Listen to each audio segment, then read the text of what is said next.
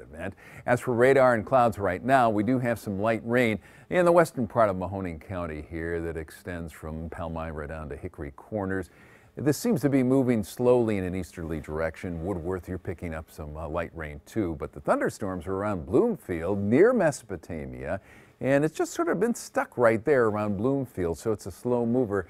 You're getting some rain as well. We'll continue to track that throughout the afternoon. And that's what Future Tracker is picking up. Some light rain, maybe some thunder too here, scattered around the area. Around 2 o'clock, you get even more throughout more of our area. First News at 5 is going to see some of those showers too. Into 6 o'clock, might be a thunderstorm there around Columbiana. As we continue to track this, you see it dissipates after sunset, and you've got a dry evening. As we head into Thursday morning, during First News this morning, we're dry. Temperatures are in the 60s, but we're cloudy. And in the afternoon, Thursday afternoon, once again, we charge off these showers and possibly some thunderstorms scattered into First News at 5 and 6. How about the evening? Well, it looks like there's more action Thursday evening into First News at 11.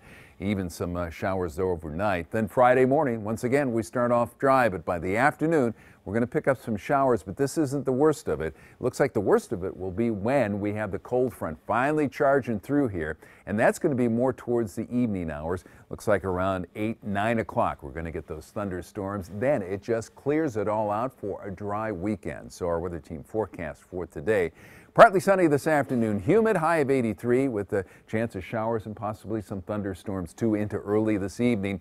Then it's dry at midnight with the temperature around 73 degrees.